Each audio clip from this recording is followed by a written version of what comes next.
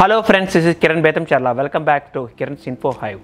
ఈరోజు నేను మీకు చెప్పబోయే టాపిక్ గత 2 నెలలుగా ప్రపంచాన్ని గడగడలాడిస్తూ లక్షల సంఖ్యలో ప్రాణాలు తీస్తున్న కరోనా వైరస్ అసలు నిజంగా చైనాలో వుహాన్ సిటీలోని సీ ఫుడ్ మార్కెట్ నుండే పుట్టిందా, లేక అమెరికా ఆరోపిస్తున్నట్టు ఏదైనా సస్పెక్టెడ్ కాన్స్పిరసీ ఉందా, లేక ఇదంతా చైనా ఫెయిల్యూరేనా అనేవి ఇప్పుడు చూద్దాము. ఈ టాపిక్ చేయడానికి main reason China's national health కమిషన్కి సంబంధించిన కాన్ఫిడెన్షియల్ డాక్యుమెంట్స్ కొన్ని అసోసియేటెడ్ ప్రెస్కి దొరికాయి. ఇవి చూశాక మొత్తం ప్రపంచానికి చైనా మీద కొన్ని కొత్త డౌట్స్ వస్తున్నాయి. చైనాకి ఇంతకు ముందే అన్నీ తెలిసినా కూడా ఎందుకు కావాలని ఇన్ఫర్మేషన్ లేట్గా పాస్ చేశారు అని మొత్తం రిపోర్ట్ టేబుల్ చేసి డ్రిల్ డౌన్ చేశాక ప్రతి ఒక్కరికి డౌట్స్తో పాటు 10 కోపం తెప్పిస్తున్న విషయం ఒకటే. China internal local health departments చాలా క్లియర్గా జరుగుతుందని చెప్పినప్పటికీ చైనా టాప్ లీడర్స్ ఈ విషయాన్ని ప్రపంచానికి ఎందుకు చెప్పకుండా దాచారు అని అసోసియేటెడ్ ప్రెస్ రిపోర్ట్స్ ప్రకారం జనవరి 14న Chinese top brass ఆఫీషియల్స్కి clear cut information వచ్చేసింది. లార్జ్ క్లస్టర్స్ అంటే గుంపులుగా జనాలలో ఒక మనిషి నుంచి ఇంకొక మనిషికి ఈజీగా ట్రాన్స్ఫర్ అయ్యే కొత్త వైరస్ ఒకటి వుహాన్ సిటీలో స్ప్రెడ్ అవుతుంది అని. వెరీ నెక్స్ట్ డే అంటే జనవరి 15న వుహాన్ హెల్త్ అఫీషియల్స్ కూడా లోకల్గా జనాల్ని కేర్ఫుల్గా ఉండండి అని అన్అఫీషియల్ వార్నింగ్స్ ఇస్తూ ఉన్నారు. ఇక్కడ అసలు సర్ప్రైజింగ్ థింగ్ ఏంటంటే లూనార్ ఇయర్ సెలబ్రేషన్ చూడడానికి లక్షల సంఖ్యలో టూరిస్టులు వస్తున్నారని తెలిసినా కూడా చైనా గవర్నమెంట్ జనవరి 20th దాకా ఇలాంటి అఫీషియల్ స్టేట్మెంట్ కూడా రిలీజ్ చేయలేదు. మిడ్ డిసెంబర్లో ఫస్ట్ కరోనా వైరస్ కేసు అఫీషియల్గా హాస్పిటల్లో రిజిస్టర్ అవ్వగా వరల్డ్ హెల్త్ ఆర్గనైజేషన్కి మాత్రం డిసెంబర్ 31న అఫీషియల్గా అలర్ట్ పంపించింది చైనీస్ గవర్నమెంట్. ఈ వైరస్ నోవెల్ కరోనా వైరస్ గ్రూప్కి చెందినదిగా అని చెప్పకుండా గ్రూప్ ఆఫ్ న్యూమోనియా కేసెస్గా రిపోర్ట్ చేశారు. ఇక్కడ ఈ క్లస్టర్ని వరల్డ్ హెల్త్ ఆర్గనైజేషన్కి సరిగ్గా రిపోర్ట్ చేసి ఉంటే పరిస్థితి ఇలా ఉండేది కాదు అని అంటున్నారు ఎక్స్పర్ట్స్. ఇక్కడ ఇంకొక ఇంపార్టెంట్ నోటబుల్ పాయింట్ ఏంటంటే Chinese government official time line ప్రకారం చైనీస్ ప్రెసిడెంట్ అయిన జింగ్పింగ్కి ఈ వైరస్ గురించి జనవరి 7న అఫీషియల్గా నోటిఫై చేశారు అని. కానీ ఆయన జనవరి 20th వరకు ఈ అవుట్బ్రేక్ గురించి పబ్లిక్గా స్టేట్మెంట్ రిలీజ్ చేయలేదు. ఇక్కడ ఇంకొక ఐరనీ ఏంటంటే ఈ 13 days పీరియడ్ని ఇప్పుడు కొత్తగా బ్లాక్ పీరియడ్ అని పేరు పెట్టి పిలుస్తున్నారు. ఎందుకంటే ఈ 13 daysలో అఫీషియల్గా ఒక్క కేసు కూడా రిజిస్టర్ కాలేదు. అంటే ఇక్కడ గమనించాల్సిన విషయం ఏంటంటే ఎయిదర్ జింగ్పింగ్కి సిచ్యువేషన్ గురించి సరిగ్గా నోటిఫై అన్నా చేయకపోయి ఉండాలి, ఆర్ ప్రెసిడెంట్ ఈ సిచ్యువేషన్ని కొంచెం ఈజీగానే తీసుకొని ఉండాలి. ఇదే టైంలో జనవరి 11న ఒక రీసెర్చ్ టీం బీజింగ్ నుండి వుహాన్కి వచ్చి ఇన్వెస్టిగేషన్ చేయడానికి స్టార్ట్ చేయగా ఆ రీసెర్చ్ టీం హెడ్ అయిన వ్యాంగ్ కొన్ని రోజుల్లోనే వైరస్ వల్ల చనిపోయారు. ప్రావిన్షియల్ అఫీషియల్స్ ఈ బ్లాక్ పీరియడ్ని చాలా వర్స్ట్గా హ్యాండిల్ చేశారు అన్న ఆరోపణలు కూడా ఉన్నాయి. లూనార్ ఇయర్ చూడడానికి టూరిస్టులు లక్షల్లో వస్తారని తెలిసినా కూడా ఎయిర్పోర్ట్లో ఎలాంటి స్క్రీనింగ్ ప్రాసెస్ని జనవరి 14 దాకా ఇంప్లిమెంట్ చేయనే లేదు. ఇదే కాకుండా వుహాన్ మేయర్ జనాలకి సరైన ఇన్ఫర్మేషన్ టైంలో ఇవ్వలేకపోయాము అని, గవర్నమెంట్ ఇష్యూ చేస్తున్న వార్నింగ్ సరిపోవు అని స్టేట్ బ్రాడ్కాస్టర్ సీసీటీవీలో తానే ఒప్పుకొని రిజిగ్నేషన్ కూడా సబ్మిట్ చేశారు. వెంటనే జనవరి 20న జింగ్పింగ్ అఫీషియల్ స్టేట్మెంట్ ఇవ్వగా వితిన్ 3 daysలో వుహాన్ లాక్డౌన్ చేయడం జరిగింది.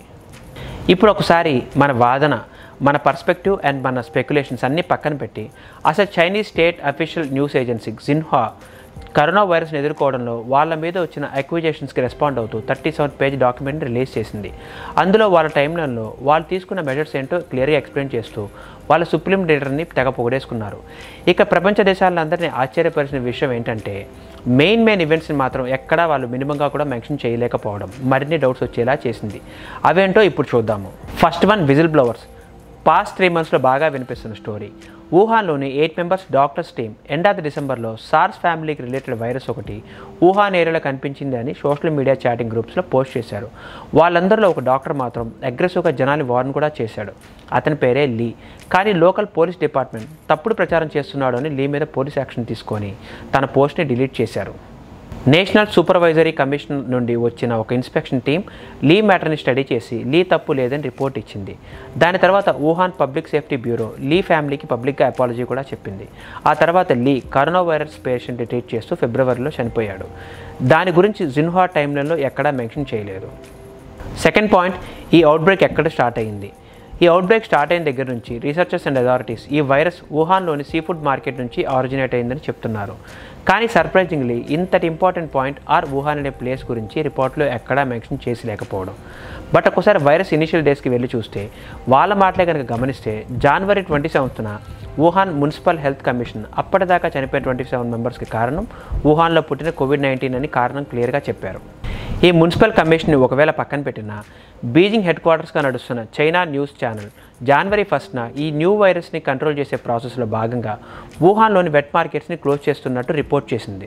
కానీ చైనా యూటర్న్ తీసుకొని March 6న Chinese ministry of foreign affairs ఈ వైరస్ గురించి మాట్లాడుతూ ఫస్ట్ కేసు వుహాన్లో కనిపించినప్పటికీ ఈ చైనాలో పుట్టింది అనడం కరెక్ట్ కాదని స్టేట్మెంట్ ఇచ్చింది. ఇంతేకాకుండా వుహాన్లో కేసెస్ అన్ని జీరోకి వచ్చినప్పుడు ప్యారలల్గా యూరోప్లో కేసెస్ పెరుగుతున్నప్పుడు బీజింగ్ అసలు ఈ వైరస్ ఇక్కడ పుట్టలేదు అన్నట్టు అండ్ వాళ్ళకి ఏ విధంగా సంబంధం లేదు అన్నట్టు స్టేట్మెంట్స్ ఇవ్వడం స్టార్ట్ చేసింది. అసోసియేటెడ్ ప్రెస్కి దొరికిన హై ప్రొఫైల్ ఇన్వెస్టిగేషన్ రిపోర్ట్స్ ప్రకారం డిసెంబర్ ఎండింగ్లో చైనీస్ అఫీషియల్స్ అన్ని ల్యాబ్స్కి టెస్టింగ్ ఆపేయమని ఆర్డర్స్ పాస్ చేశారు. అలాగే వాళ్ళ దగ్గర ఉన్న శాంపిల్స్ మొత్తాన్ని డిస్ట్రాయ్ చేయమని చెప్పారు.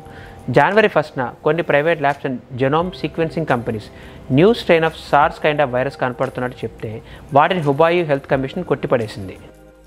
ఇదంతా అఫీషియల్ ఫస్ట్ డెత్ రిపోర్ట్ అయిన జనవరి 6కి ముందు 1 వీక్ ముందు జరిగింది. అండ్ ఈ టోటల్ స్టోరీ అంతా Chinese popular chat media వీచాట్లో millions of times mention చేయబడి ఉంది. బట్ ఆల్ ఆఫ్ సడన్ ఇవన్నీ డిలీట్ చేసేశారు. 4th వన్, వాళ్ళ ప్రెసిడెంట్కి సరిగ్గా ఎప్పుడు తెలుసు. జిన్హో మెన్షన్ చేసిన టైమ్లైన్ ప్రకారం జనవరి 7న జరిగిన standing committee of పాలిట్ bureau of CPC central committee మీటింగ్లో ప్రెసిడెంట్ జింగ్పింగ్ ఆర్డర్స్ పాస్ చేసినట్టు చెప్పారు.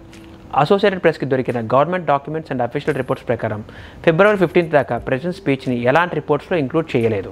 కానీ ఇంకొక రిపోర్ట్ ప్రకారం జనవరి 7న జరిగిన మీటింగ్కి ప్రెసిడెంట్ అటెండ్ అయితే అయ్యారు, కానీ సీసీపీ లీడర్షిప్కి సంబంధించిన ఇష్యూస్ మాత్రం డిస్కస్ చేశారే కానీ వైరస్ గురించి ఎక్కడా డిస్కస్ చేయనే లేదట. 5th one, 0 case days. జనవరి 6 నుంచి జనవరి 17 దాకా వుహాన్ సిటీ 2 ఇంపార్టెంట్ మీటింగ్స్ని కండక్ట్ చేసింది. ఆ మీటింగ్స్కి దాదాపు 700 high profile lawyers, government representatives attend అయ్యారు. జనవరి 5కే city health commission 59 cases and no deaths report చేయగా జనవరి 6 నుంచి జనవరి 17 దాకా ఒక్క కేసు కూడా రిపోర్ట్ చేయకపోగా కనీసం డైలీ అప్డేట్ కూడా సిటీ ఇవ్వలేదు. అదే టైంలో వుహాన్ కమ్యూనిటీ జనవరి 18న 40,000 మందికి సరిపోయే public బ్యాంక్వెట్ని Chinese lunar new year సందర్భంగా ప్లాన్ చేసింది. ఈ బ్యాంకెట్ వల్ల చాలా దారుణంగా వైరస్ స్ప్రెడ్ అయ్యి ఉండొచ్చు అని ఒక అంచనా ఉంది. యాజ్ ఎక్స్పెక్టెడ్గానే ఈ బ్యాంక్వెట్ని కూడా వాళ్ళ అఫీషియల్ టైమ్లైన్లో తీసేశారు. 6th వన్, ఇందాక మనం చెప్పుకున్నట్టు వుహాన్ మేయర్ జో జనవరి 27న స్టేట్ బ్రాడ్కాస్టర్ సీసీటీవీకి ఇచ్చిన ఇంటర్వ్యూలో తన టీం టైంకి సరిగ్గా రెస్పాండ్ కాలేకపోయిందని తన తప్పు తను ఒప్పుకున్నాడు. జనవరి 23న వుహాన్ సిటీని లాక్డౌన్ చేయగా కరెక్ట్గా దానికి ఒక రోజు ముందు వుహాన్ నుంచి దగ్గరగా 40 లక్షల మంది జనాలు ఈ వైరస్కి భయపడి వేరే ఊర్లకు వెళ్ళిపోయారు. జో స్టేట్మెంట్ని వాళ్ళ టైంలైన్లో ఎక్కడా మెన్షన్ చేయలేదు. ఇంతేకాకుండా ఒక రిపోర్టర్ స్ట్రాంగ్గా అడిగిన క్వశ్చన్కి మేయర్ తాను ఆ విషయం గురించి మాట్లాడడానికి హయ్యర్ అఫీషియల్స్ నుంచి పర్మిషన్ లేదు అని చెప్పాడు. తన మీద తన టీం మీద ఉన్న రిస్ట్రిక్షన్స్ వల్ల తనేమీ చేయలేకపోతున్నాడు అని చెప్పుకున్నాడు. 7th వన్, ఈ వైరస్ అసలు డేంజరస్ కానే కాదు అన్నట్టు జనవరి 10న కొంతమంది గవర్నమెంట్ హెల్త్ అఫీషియల్ స్టేట్మెంట్ ఇచ్చారు. అప్పట్లో వుహాన్లో కనిపిస్తున్న ఈ వింత వైరస్ కంట్రోలబుల్లే కానీ ప్రమాదం లేదు అన్నట్టు న్యూస్లో వచ్చింది. 8th వన్, బీజింగ్, షాంఘైలలో ఎక్కువ డెత్స్ లేకపోవడం. వుహాన్ నుండి New York, melon, London or what ever cities are కంట్రీస్కి వెళ్ళాలంటే ఉన్న ఒక ట్రాన్స్పోర్టేషన్ ఫ్లైట్స్. సో ఫ్లైట్స్లో వెళ్ళిన కొంతమంది వలన ప్రపంచం మొత్తం వైరస్ ఇంతలా స్ప్రెడ్ అవుతే వాళ్ళ దేశంలో అది కూడా జస్ట్ హండ్రెడ్స్ ఆఫ్ కిలోమీటర్స్ దూరంలో ఉన్న అదర్ మేజర్ సిటీస్లో స్ప్రెడ్ అవ్వకుండా ఎలా ఉంది అన్న విషయంలో ప్రతి ఒక్కరికి అనుమానాలు వస్తున్నాయి. 9th one, వుహాన్లోని virology lab. US state department వుహాన్లోని virology lab నుండి ఈ వైరస్ రిలీజ్ అయిందేమో అని అంటున్నారు. వాషింగ్టన్ పోస్ట్ కథనం ప్రకారం 2018లో ఇద్దరు టాప్ యుఎస్ సైంటిస్టులు చైనీస్ రీసెర్చ్ ఫెసిలిటీకి విజిట్కి వెళ్ళినప్పుడు అక్కడ బయోసేఫ్టీ మెజర్స్ సరిగ్గా లేవని రిపోర్ట్లో మెన్షన్ చేశారు. వుహాన్ ఇన్స్టిట్యూట్ ఆఫ్ వైరాలజీ చైనాలోకి అతిపెద్ద వైరల్ బ్యాంక్. ఇక్కడ మొత్తం 2500 డిఫరెంట్ టైప్స్ ఆఫ్ వైరస్ల మీద రీసెర్చ్ చేస్తూ ఉంటారు. ఇలాంటి ల్యాబ్స్లో యూజువల్లీ బయోసేఫ్టీ లెవెల్స్ చాలా హైగా ఉంటాయి. ముఖ్యంగా BSL లెవెల్ 4 అంటే మోస్ట్ డేంజరస్ వైరస్ అయిన ఇబోలా, సార్స్ లాంటి వాటికి వ్యాక్సిన్ కనుక్కునే పనిలో ఉంటారు. ఇక్కడ పనిచేసే వాళ్ళు multiple levels of dressing protocols and personal protection equipment వేసుకొని వెళ్లాల్సి ఉంటుంది. ఇంత కేర్ తీసుకోవడానికి మెయిన్ రీజన్ ఈ వైరస్ బయటకు రాకుండా ఆపడానికి. బట్ ఇప్పుడు వస్తున్న రూమర్స్లా ఇక్కడ నుంచి వైరస్ లీక్ అయిందని చెప్పలేము. అలానే ఇంతకుముందు ఎప్పుడు లీక్ అవ్వలేదు అని కూడా చెప్పలేము. పాస్ట్లో ఇలాంటి యాక్సిడెంట్స్ కొన్ని జరిగాయి. 2014లో వాషింగ్టన్లో ఒక రీసెర్చ్ సెంటర్లో స్మాల్ పాక్స్ వైరస్ ఉన్న బాక్స్ని అన్సెక్యూర్ లొకేషన్లో పెట్టి మర్చిపోయారు.